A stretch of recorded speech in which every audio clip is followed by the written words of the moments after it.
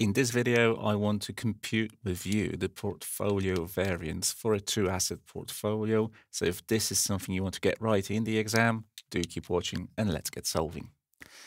This is the same setup that we've seen in previous questions, the same data concerning assets A and B and their behavior in the context of a portfolio where one occupies 70% and the other 30% of that portfolio.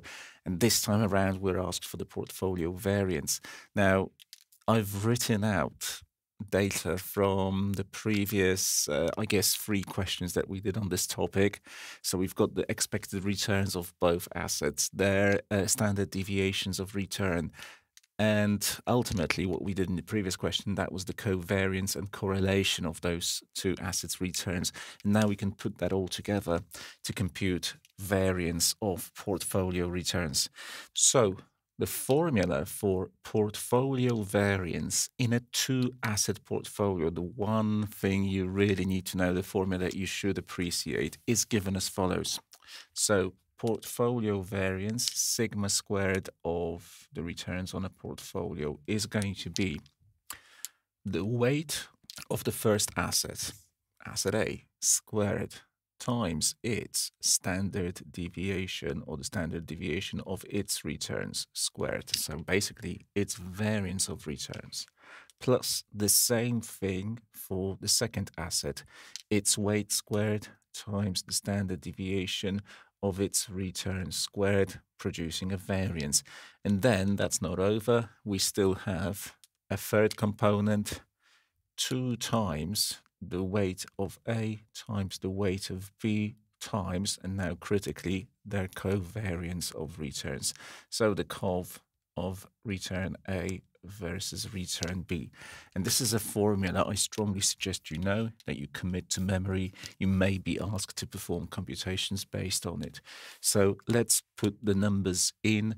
The weight of asset A was 70%, so that's 0.7 squared times its standard deviation, 0.4253, that's squared as well.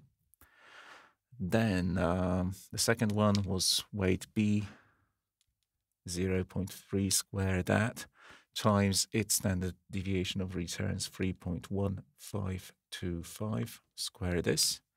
And we've got 2 times weight of A, 0.7, times weight of B, 0.3, and the covariance, which was 1.3077. This should be fine. Let's check what comes out. Over to the calculator now. 0.7 squared times 0.4253 squared plus 0.3 squared times 3.1525 squared plus 2 times 0.7 times 0.3 times 1.3077. Okay, and the result I'm looking at is 1.532. Now appreciate that consistently with how we express variance, this is also in percent squared, because this was a percent squared, this was a percent squared, and covariance is expressed in percent squared anyway. So this is also expressed in units squared. Nevertheless, we've got a result, and that result seems to correspond very nicely with our answer B.